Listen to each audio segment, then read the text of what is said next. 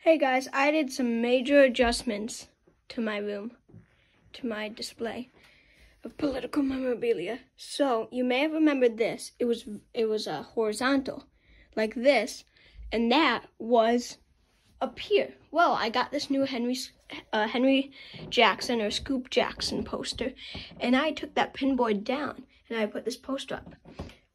I put the pinboard right under where my original pinboard was. The original pinboard up there was right in the middle. So I moved the original one up and I placed the second one, the new one, down right here.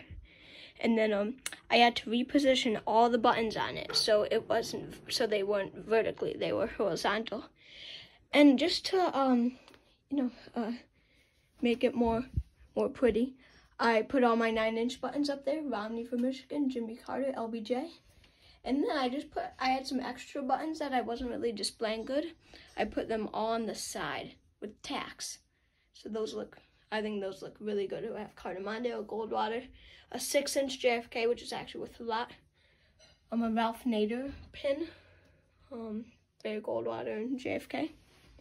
But yeah, here is the new pin display. I love this. I mean, I love this a lot because you could really see all my pins at once, and it looks great, really. And then we have, stuff right there, and then we have my shelf.